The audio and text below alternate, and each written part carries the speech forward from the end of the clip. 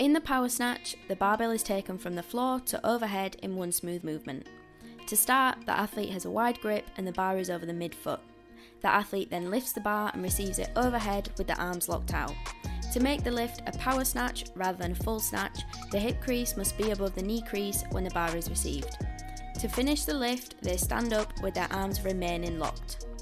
Completing the lift as a power forces the athlete to use increased leg drive to receive the barbell higher than normal.